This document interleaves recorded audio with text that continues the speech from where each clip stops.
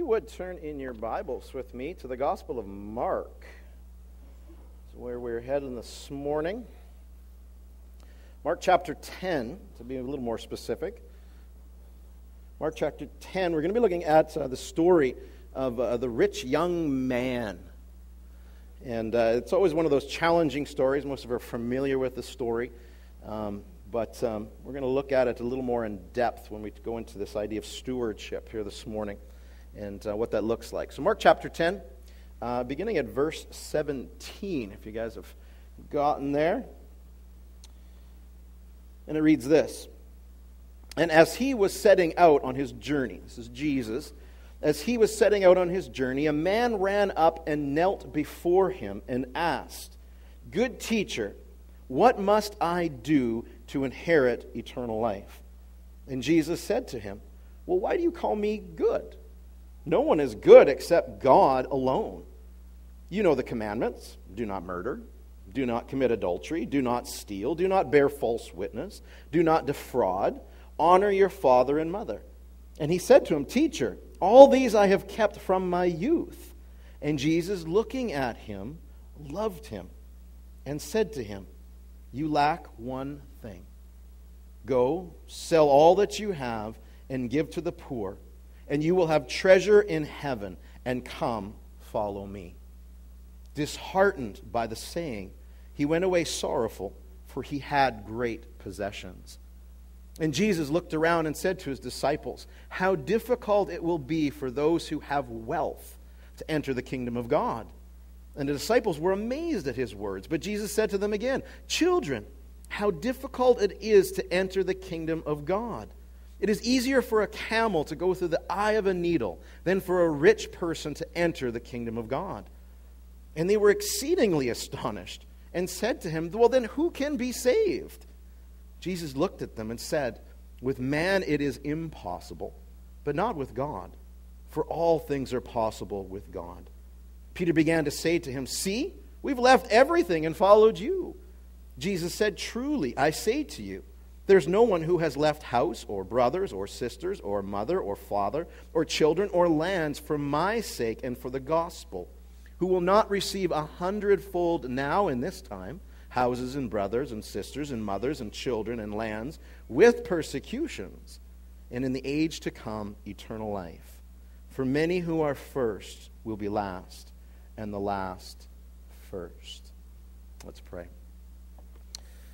Gracious Father, we just again thank you for the opportunity to gather here together.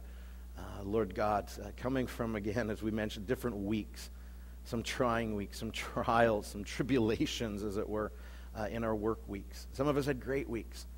Some of us are coming, obviously, with great peace and joy, but we all come before you, Lord, seeking you, seeking your word, seeking your wisdom, seeking your presence, even collectively as we join here together.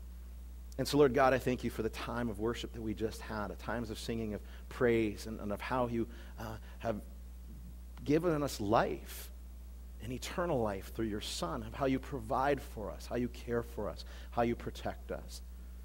And so, Lord God, I pray as we now get into your word, I pray, Lord God, that you would speak to us by your Holy Spirit, the very Spirit that resides in us as believers.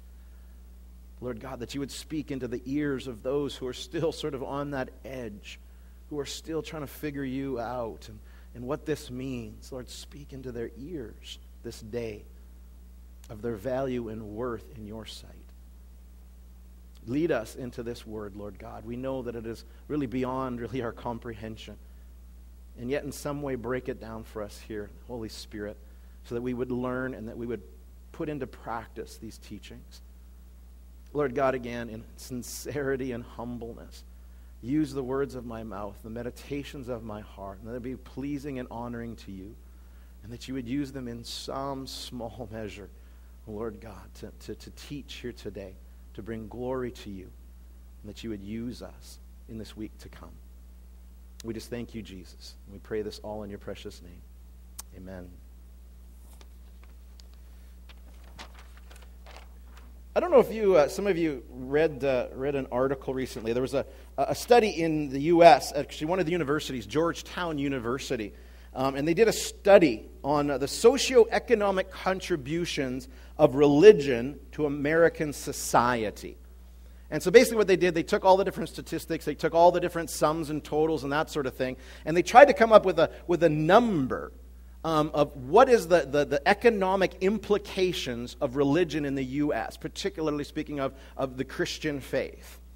Anybody want to take a guess? What is the impact economically in the U.S. for religion and Christian faith? Throw it out there. $10. That's Canadian. Yeah, we got to do the transfer. Yeah, the currency. Anybody? Nobody wants to even take a guess? No? $1.2 trillion every year. That's the annual economic influence, as it were, for religion in the U.S. Some of the things were this. There's obviously contributions, 1.2 each to the economy and society. One of the amazing things of this study was that despite, it says, declining religious affiliation in America, obviously people are no longer attached to churches as they once were. Right? It's declining in a lot of ways. I said even though it's declining, the religious giving amount has actually tripled in the last 15 years. So over the last 15 years, people have been sort of exiting churches, right, for different reasons, skepticisms and all kinds of different stuff. But it actually has been tripling all the time. The money that is spent on social programs through the religious organizations, $9 billion. Some of these programs that is spent, there's 130,000 alcohol and drug abuse recovery programs supported by churches. 130,000. This is just in the U.S. 94,000 programs to support veterans and their families. 26,000 programs to prevent HIV and AIDS and to support those living with the disease. 121,000 programs to provide support or skills training for the unemployed adults. So this is all these things, right, that Christianity, really the church, is doing. One of the amazing things is that with this 1.2 trillion, trying to get the true and the trillion getting going, this 1.2 trillion impact is more than the annual revenues of Apple, Amazon, and Google combined. Yes, church, way to go. Crush those. No, I'm just kidding. Another one was quite interesting that they said, because often, usually when we talk about churches, right, it's always, oh, well, you're tax exempt. You don't pay taxes on the buildings and the properties, and that's always a big thing. It's becoming a big thing. It has been a big thing even in the city. They're trying to get some church properties taxable, right, because they're trying to get that revenue. So I found this quite interesting, that while there's this 1.2 trillion, the religious tax exemptions cost the U.S. $71 billion. So it's a pretty big amount, right? But really, 17 times more has the church put into the economy than has tried to get sort of, tax freebies out of it. 17 times more into the... Imagine if, right, we just shut all the churches down. What would happen? All the church or the religious organizations. I'm sure there's lots of other, obviously, social programs. So we begin to see the impact, really, of the church on an economic level. It said, for instance, right, there's always these attacks upon the church. It says, for instance, 63% of atheists and agnostics believe that religious institutions contribute nothing to solving social programs. Solving social problems. That's always that big thing. What's the relevancy of the church today? And we begin to see this incredible support of social programs. Health, obviously HIV and AIDS programs. We get to see, obviously, veterans in the U.S. is a huge support down there. Skills training, unemployment. That is just those things. That has nothing to do with even food, right? Food or sustenance. That's not in any of those hundred and some thousands of things that are going on. And it kind of goes on. It says, our society clearly values deeds over doctrines. People believe that our faith is real when they see it as relevant, right? Too often we get that, that picture of the televangelist who just wants to buy a new jet, right? Send me your money. And they say, well, how relevant is that? And our society wants that. They're saying, what is the impact? What is the relevancy of the church today? And obviously this is speaking about economic ways. He finishes this article by saying, when skeptics claim that religion is irrelevant or even dangerous, we can cite this study in particular. He says, but we must not stop there. He says, we demonstrate the personal value of our faith when it moves us to a personal ministry. Basically, just saying, don't rely on the statistics, right? If somebody comes up and, says, church is irrelevant, why should I do it? Well, I see that Georgetown University. No. You begin a relationship. You begin to make a difference. We can't argue people into a salvation, but we can begin to show of how our Christian faith impacts our lives personally, but even more so within our society, because we are to bring light into the dark places. We are to be the agents of change and transformation, spreading the gospel message. Now, this morning, when we kind of pair this story together with our passage this morning, I get the great privilege of speaking about finances here today. Is everybody ready? Well, yeah, 4 of you. Good. Because often when we talk about religion, when we talk about the church, 2 things usually come up, right? It's usually rules, right? Oh, there's got so many rules. And the next one is money, finances. All they want is your money. I'm not going to go to church because all they want is your money.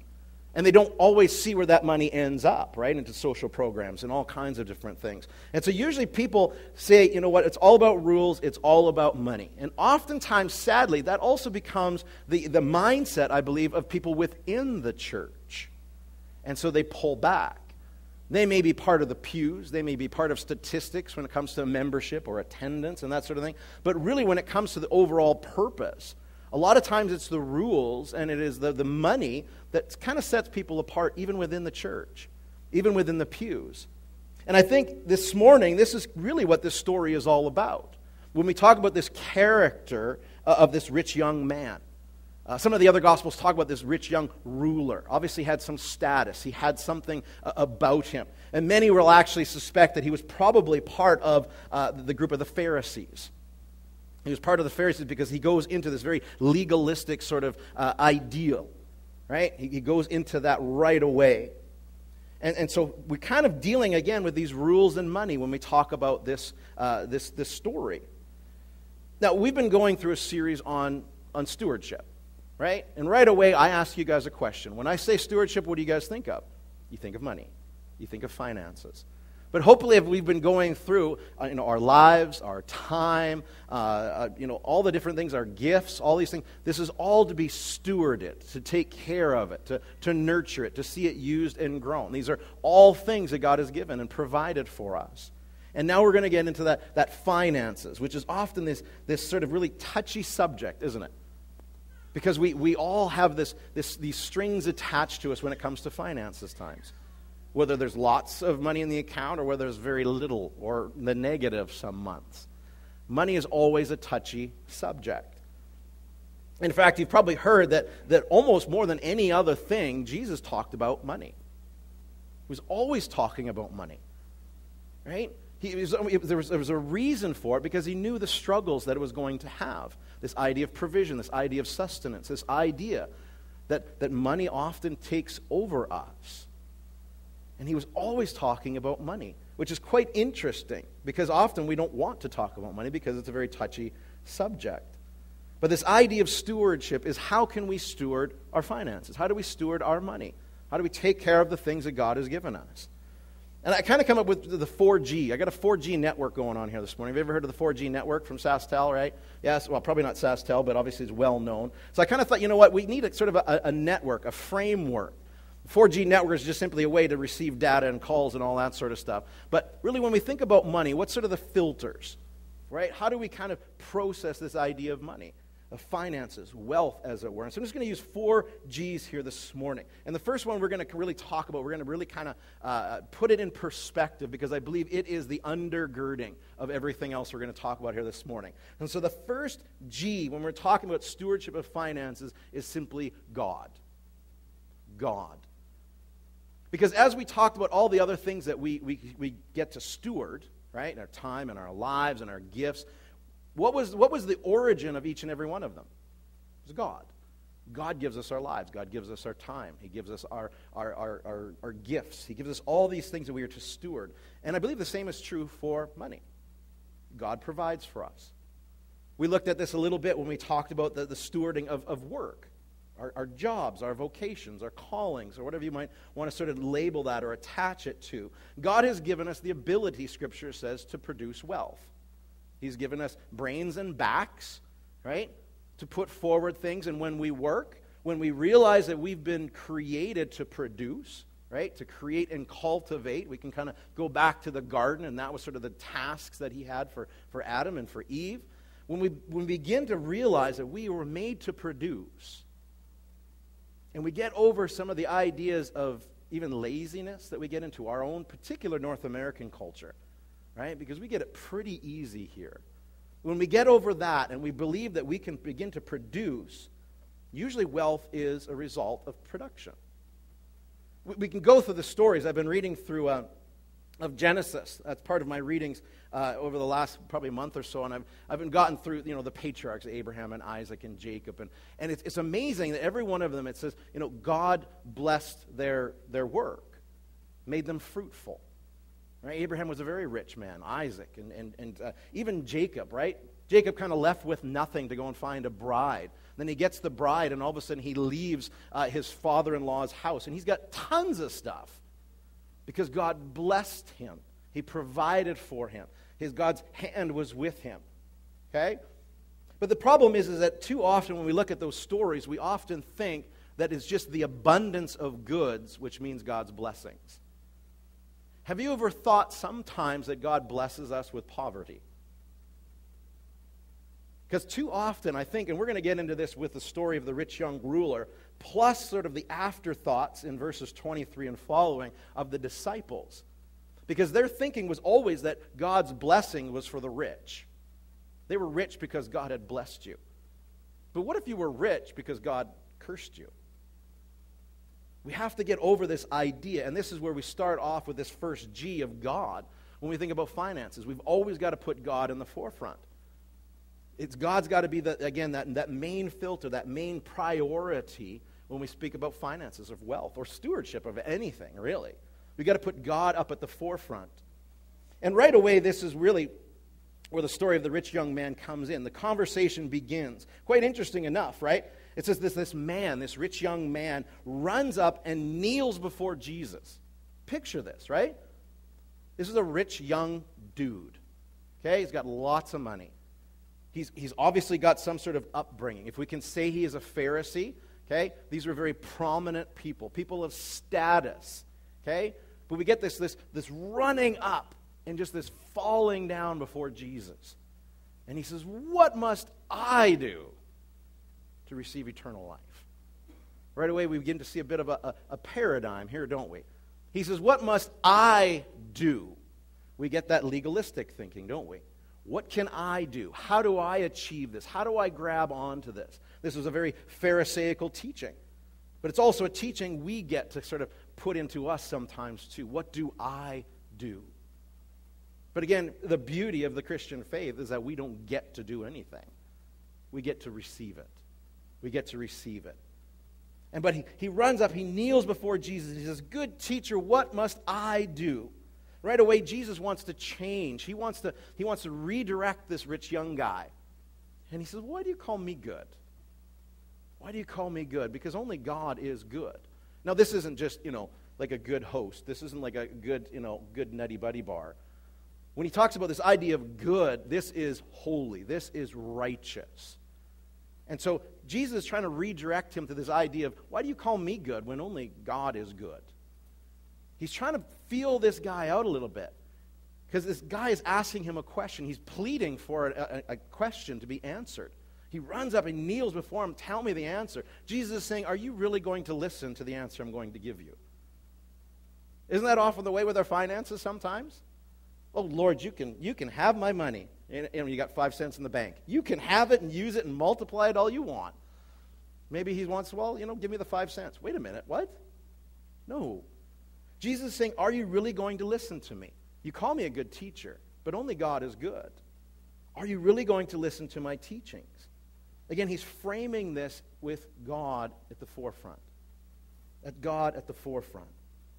He's trying to help this young man see his flawed questioning, see his flawed interest, see his flawed heart. And we're going to begin to see sort of the character of this young man.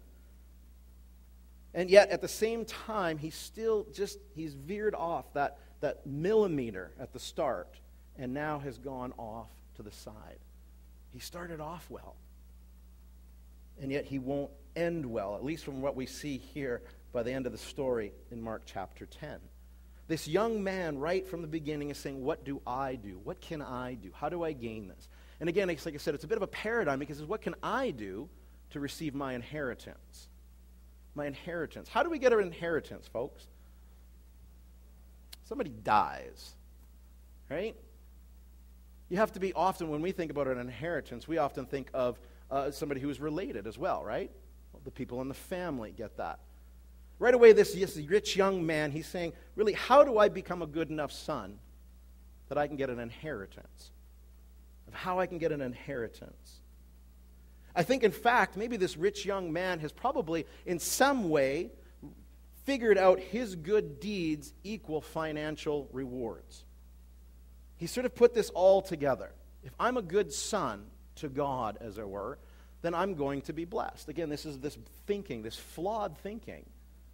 If I am a good son, if I do the right things, then I'm going to be blessed financially. And if I do the right things, because he's trying to figure out the right things to do to get into heaven, what do I do to get into heaven? The problem is that not all the children get an inheritance.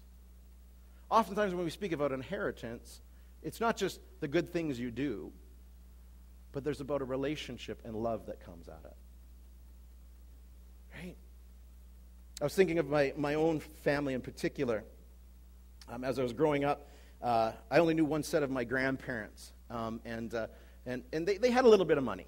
Okay, they had owned a business, and there was a little bit of money in the bank. They were getting older. Okay, I don't come from royalty or tycoons or anything like that. So he's got $1 million in the bank. No, I got nothing. Okay, but my grandparents had some money, and really it became a struggle for a lot of my family members because they were trying to be good children and grandchildren. Why? In order to get the money. Right? They said, well, we want to be part of this will. We want to be part of these things. And I began to see the deception. I began to see the deceiving. Because they just, they'd be all nice and great and wonderful, and then all of a sudden we'd leave, and then I'll be like, I can't wait for those old codgers to die. They were part of the family. They were children and grandchildren of my grandparents, but there was no love there at all. It was simply because they wanted to get something. They were trying to be the good children. And Jesus is trying to tell this rich young guy, it's not just about being good. It has to be a loving relationship here. There's got to be more. And he begins to sort of show this rich young man that there's a division between his good works and his love for God. Jesus goes into it. Well, you know the commandments, right? He goes through these 10 commandments of things. Jesus isn't saying, well, got to be legalistic. You got to go through all these things, right? Adultery, don't commit adultery, no murder, no stealing, no false witness, no defrauding, which is quite interesting. He uses that terminology, defrauding, because most of the time when we think of the 10 Commandments, we think of coveting. But there's this idea of defrauding that is going on there. That's a whole sermon in and of itself. But Jesus goes through these indicators. If you have a loving relationship with your Father, these are just going to come naturally. But he says, well, you've done all these things. And the young man says, I've done all these things since my youth. But Jesus says, you've lacked a very crucial thing. A very crucial thing. Go, sell everything, give it to the poor, come and follow me.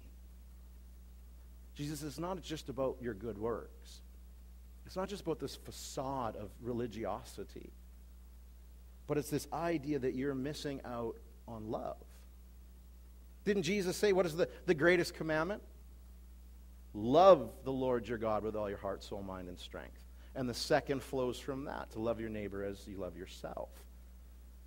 We can do all kinds of good things. The Apostle Paul said very much, right? I can move mountains and I can do all these wonderful things, but if I don't have love, I got squat. This rich young man has had it all. He's very religious. He has status with his Pharisaical background. He's got money, he's got wealth, he's got influence, he's got all these things, and yet he still feels that emptiness, doesn't he? Because he runs up to Jesus and throws himself at his feet and says, "What must I do? I've run this little religious hamster wheel for so long. I've tasted the best of things. I'm rich. I got influence. I'm still young. I got lots of life ahead of me. I got my health. I got everything." But he's realizing he's still empty. He's still empty. He knows there's something missing. And I think this is why it says that Jesus loved him. Because he was just almost there. He knew. I think there was the Spirit must have been working on this guy. Right? We can put it in sort of evangelical terms today. Because this young man had everything. And still he wasn't satisfied. There was still a question. And Jesus puts out that challenge, that linchpin for him. And it was he loved his wealth more than God. That was it. That was the whole thing. That was that linchpin for him. He loved his wealth more than he loved God. He loved his gold more than he loved God. And that was this whole point of this whole story. And so Jesus is trying to get our minds wrapped around this concept of finances and wealth and money. What is its priority? What is its hold on our lives? And everything else about stewardship of finances and money is going to be framed in this very question. Is it gold or is it God? What is the priority in your life? Because too often times we're going to see that the disciples think, again, that God blesses us with riches. If you're rich, you're blessed by God. Too often we begin to make gold our God. And sometimes not even knowing it. I've often thought that we put in our good deeds into this big God ATM and we expect money to come out. Right? Oh, I've done this for you, Lord. Right? Oh, I've done that. I do all these things. Where's my reward? Right? We're like a parrot on somebody's shoulder. Right? Polly, want a cracker? Right? And you're saying, yeah, if I insert this good deed into God's ATM machine, he's going to give me something back. And I thought, you know what? Isn't that a contrast to the whole story of Job? If you know the story of Job at all, okay, Job is one of the richest people in the known world. It says so. He has everything. He's got lands, he's got animals, he's got servants, he's got everything. But what's on top of his list? His relationship with God. That's how it all starts out. He had all this stuff, but he always, just in case his children might have sinned, I'm just going to do a sacrifice just in case. Right? I'm going to make sure that my relationship with God is always first. I got to put it out there. Right? And so he's trying to work this all out, but it's his righteousness that gets him to lose all his riches, isn't it? When we begin to read that story between, the attacks of the enemy. And so we can't figure out that you're rich, so you must be blessed by God. You may be rich and be cursed by God. It's the idea we got to put God first. We got to put God first. It's not about the rules. It's not about the blessings, the money, the wealth, or whatever that we think that God's going to kind of just exchange for us. But we've got to get in that right, loving relationship with God. That's the priority. I thought, as I was reading through Mark chapter 10 and kind of some of the surrounding chapters, it's interesting that Mark chapter 10 actually begins off with divorce. What are two of the main things that bring divorce? Usually it's communication, or a miscommunication, or a lack of communication, or a communicating of affections, or some kind of a rules of engagement, if you will, and finances. Right? It's rules of engagement. These rules, and it's money. This goes back to the rich young ruler, isn't it? I kind of thought, I don't know if you guys follow some, the pop culture stuff, the media stuff. You guys heard about Angelina Jolie and Brad Pitt? They're getting divorced. It is. Well, they've been together for 12 years, only married for 2. But there's like 6 kids involved. Right? And at first, I'm just like, who cares? Right? They're saying, well, it's probably a $400 million divorce. He's got 200, she's got 200, and all this sort of stuff. And at first I'm just like, who gives a rip? And then I'm like, wait a minute. There's 6 kids involved. Right? You guys want to be jerks. You guys want to fight over finances or whatever that. But there's kids. Right? And the media is just tearing everybody apart. Who does this and who does that? But it's interesting that that they start off this passage about divorce. It's about rules. It's about money. It's about how we engage. How do we communicate with one another? We cannot have money or wealth trump our love, trump our relationship with God. In fact, Jesus will teach in other places that we cannot serve both God and money. He says you will love one and hate the other. You will be devoted to one and despise the other. He says you cannot serve them both. So we have to get, again, this idea that God and our love and our relationship with Him has to be first and foremost, even when we're talking about this idea of money, particularly when we talk about money, because it's such a divisive thing. It's such a touchy subject. Because very easily, sometimes without even knowing, money will become a god in our lives. For some way, it will lead us. It will call us. It will draw us. Many, many people have fallen into that.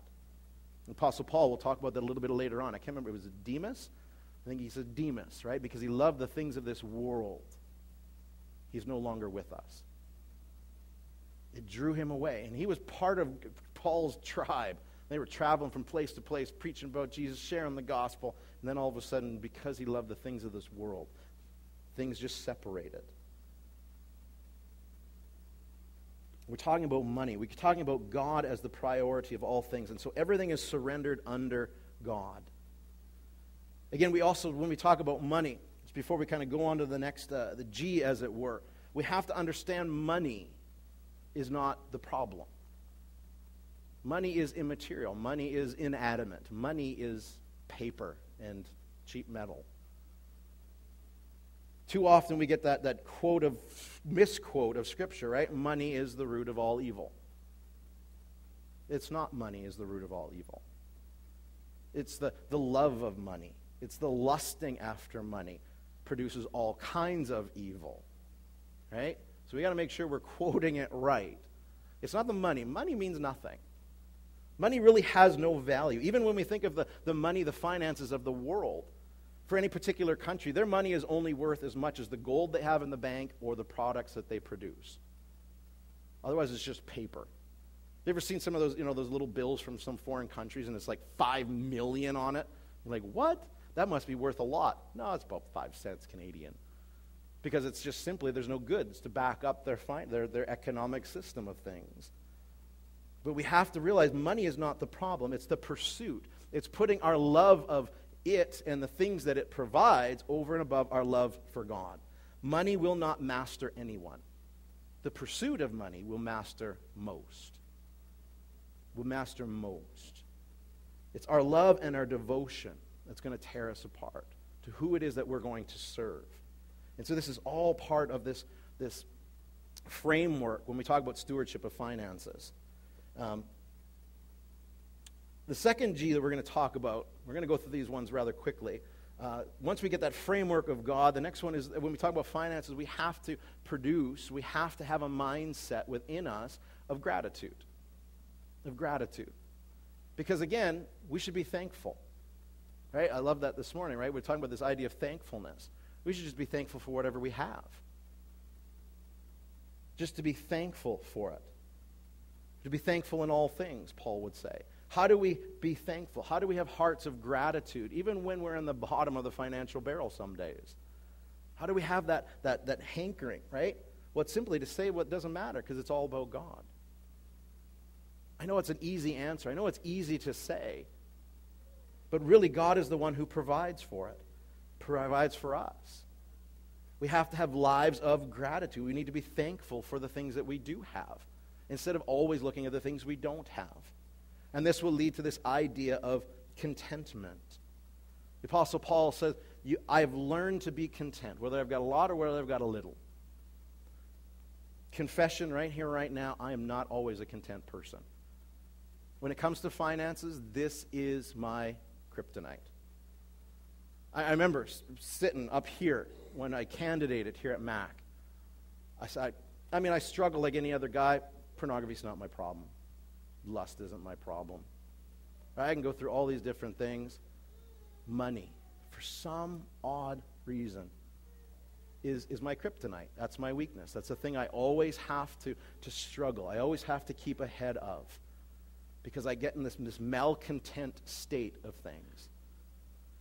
And often because I'm not always thankful for what I do have.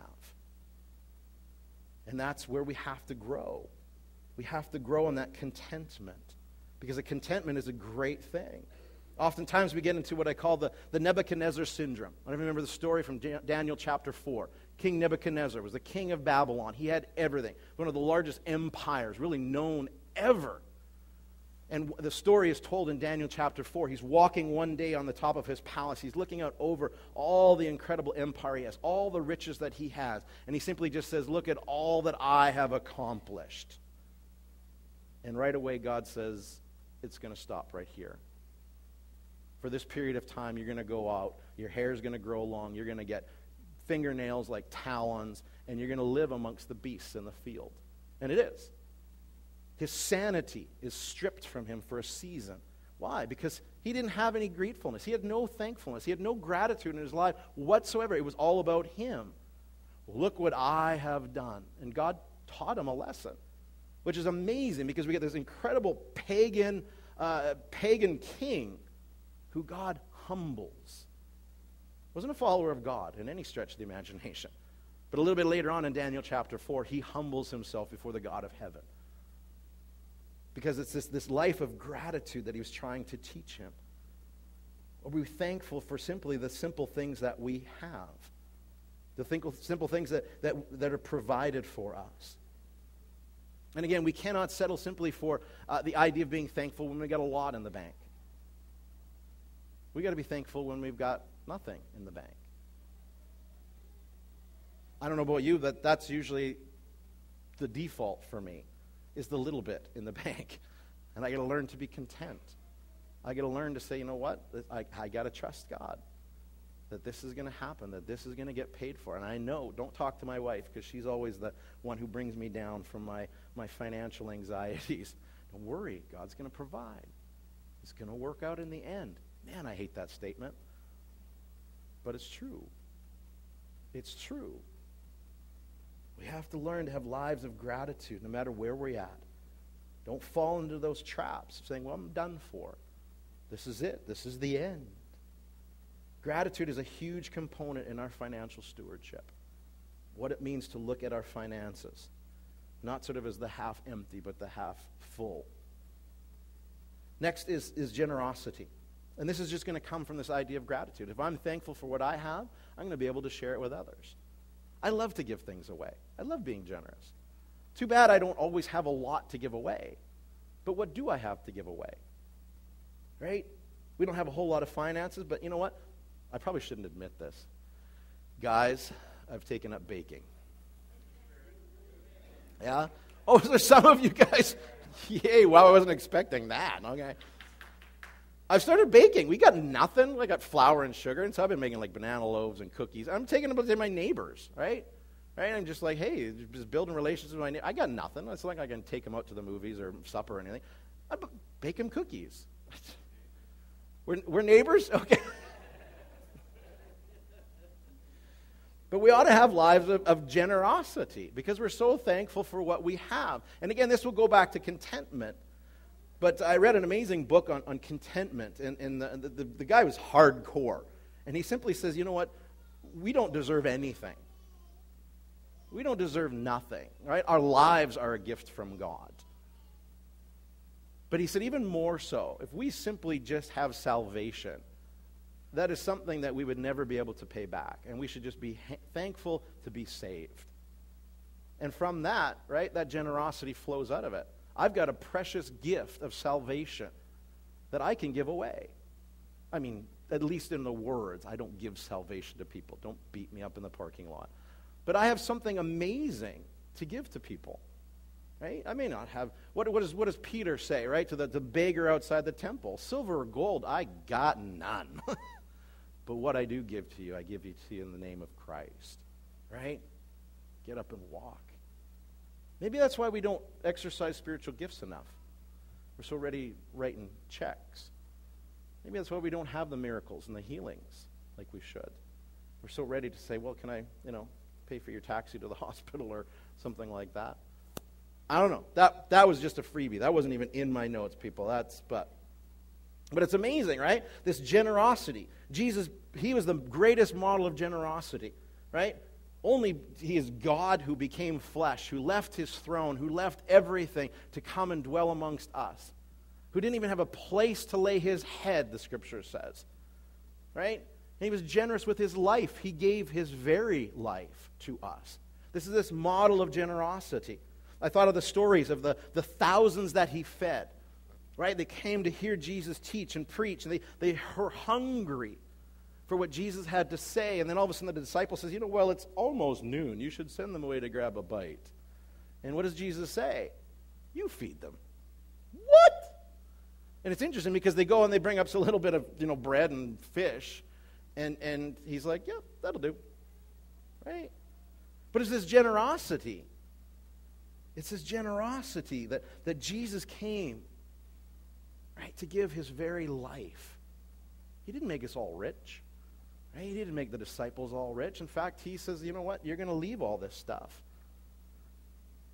This is the questioning that they have later on, right? Peter says, we've left everything. Verse 28. We've left everything to follow you. And Jesus says, you know what? It's going to be paid back to you. Does this mean money? No. It's relationships, isn't it? Mothers and brothers and fathers and sisters and all these things. I've got more brothers and mothers and fathers and sisters than I've ever had. Yeah, amen. So there's this idea of generosity. We've got an incredible gift here within a church that we need to be bringing people in. People are lonely out there.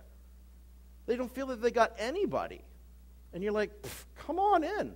Let me introduce you to my 30 mother brothers and sisters and 50 of these. And we got generosity here, people. It doesn't have to be money, right? But obviously that will come from it if you've got it. If you've got it, give it. I thought, isn't it interesting that in the early church, two of the main struggles that pop up were about finances? Remember the story of Ananias and Sapphira? Right? They had some land, they were going to sell it, and then they decided, well, let's hold a little bit back. But they decided to lie to Peter about this was the money that they got. Oh yeah, this is all that we got. Remember the story? What happened? They died. They dropped dead. It was about money. It was about finance. It was about a lack of generosity, wasn't it? Peter says, this was yours to do with as you wish. It wasn't a command. But you held back. Why? You lied. This generosity side of things. Generosity is always synonymous with sacrifice within Scripture. Right? We have the widow at the temple who gave her very last, and Jesus points her out. There's this generosity that she had. Figure, well, the temple must need it more than I do. There's this idea of generosity. Paul talks about this generosity to the Macedonian church in 2 Corinthians. He says, they gave out of their poverty. They were so excited to give because they had salvation. It was this generosity, this giving nature that was starting to be created within that early church. Now, often when we talk about generosity and giving, I know we're kind of running out of time here. I'm just almost done, okay? Just bear with me, please. We talk about giving, we talk about, obviously, offerings, don't we? This is another bane of many people's existence. This idea of offerings, right? This is always that, they always got the plate that's going around. Always got the little baggie that's happening, right? This idea. Particularly when we talk about tithes, okay? Tithes just simply means like a tenth, a 10%. This goes back to Mosaic law. This even goes back to before the Mosaic law. This goes back to Abraham and Melchizedek. Okay? You can check that back out in Genesis. But this idea of tithes. Is tithes a requirement today? No. It's not a requirement today. I could make an argument for it, but I don't see enough evidence for it. Why do we do tithes? Tithes is a benchmark. It's a suggestion. Right? It sounds good. Okay? But we're not under law anymore. We're under grace. We're not under the law of 10%. We are under the law of generosity. That's going to make you guys squirm. Because it's not just about 10% anymore. If 10% for you is easy, give 20%. I don't care. 20% is easy, give 50%. We're not under law, we're under generosity because we have a love from the Father that helps us to be generous. If it's 2% for you, that's all that you can manage, great. Work to 5%. Because we're working towards generosity. Not a level, not a benchmark, not a legalistic thinking. We're not like the rich young ruler says, what must I do? I have to give 10%. No. Generous. Give as much as you possibly can. That's what God requires of us, is generosity. We just use tithes as a benchmark, okay? Throw it out there. That's all there is to it. But we have to think of our finances in a generous sort of way. Use our finances to be generous, to bring God glory, to bless people, to show them the goodness of God. Finally, quickly, last is growth.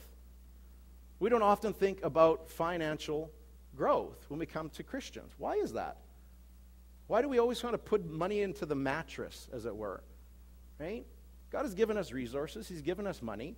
He's given us money to grow and to produce wealth. The problem is that sometimes we often think that that's bad to be rich. It's not bad to be rich. It's bad to want to be rich. It's bad to have that pursuit and that love of that. But it's not bad to be rich. Because again, Jesus is always pointing everything to our relationship with God. Do we love God or do we love money? That is always that ultimate question of where we pull back the stewardship of finances and wealth and all that sort of thing. Okay? So growing money is not a bad thing. In fact, we would probably be, irresponsible, I guess maybe would be a word, if God has blessed you with money and you're hiding it within a mattress right now. Give it away. There you go. Yes, I'll give you my account number after the service. No. Give it away or produce more wealth. I had a very interesting conversation with a young man a number of years ago, and it's quite funny because he says, "Oh yes, I give to the church," and he said, "But I don't let my left hand know what my right hand is doing." And he says, "I don't want a tax receipt." It's quite interesting. He told me how much he gave, and he was quite promotional about it. But he said, "I don't want a tax receipt at the end of the year." And I said, "Brother," "that's kind of stupid." I said, "The government is giving you a freebie. So you can claim this on your income tax. And that's not going to last forever, folks. There's going to be a day where that's going to be taken away." But I said, you give your money, you get your tax receipt, then you give that tax receipt money back. Like, produce the wealth, people. We could keep going here a little bit more and more. And it was just this mind-blowing for him. It was crazy. Jesus says in Luke chapter 16, he says, use the unrighteous wealth for eternal purposes. Grow it. Use these means. He's given us abilities. He makes accountants. He makes financial advisors. There's Christian people out there all galore about money. What are we using the money for? We've always got to pull those reins back a little bit. Again, if we're just simply trying to invest the things that God has given us just to build bigger barns and storehouses and sit back and enjoy it for the rest of our lives, that is wrong. That is absolutely wrong. But if we've got the mindset that I can make more wealth, produce more wealth, so I can send more people overseas to preach the gospel, or I can support more, missions activities or justice and compassion, if I can do more things within that local church or through the local church, amen, go nuts. Don't quote that. Amen, go nuts. But this t-shirt. Amen, go nuts. Grow the wealth. Okay? So this summary, very quickly. We overcome the strongholds of wealth. Okay? It's not bad. Wealth, money, not a bad thing. Love, pursuit of it, bad thing. Greed for it, bad thing. Because we put gold over God. We cannot. God has to be first. He has to be the priority. He has to be the priority. We have to have lives of gratitude, thankfulness. When we've got a lot, when we've got a little. Be thankful for it. I grew up in a poor home, and maybe that's why I've got money issues today. We grew up fairly poor. Right? We were on welfare most of the time. We didn't have a whole lot of things, but I didn't lack anything. I had clothes on my back. They were hand-me-downs from my two older brothers, of course. I had food in my belly. Right? I had a roof over my head. And truly, I didn't lack anything. Okay? I didn't lack anything. And I should have a greater heart of gratitude, and I'm learning. I'm learning to do that, to be content, just be thankful. I've got this. And that should lead us into generosity. Giving stuff away.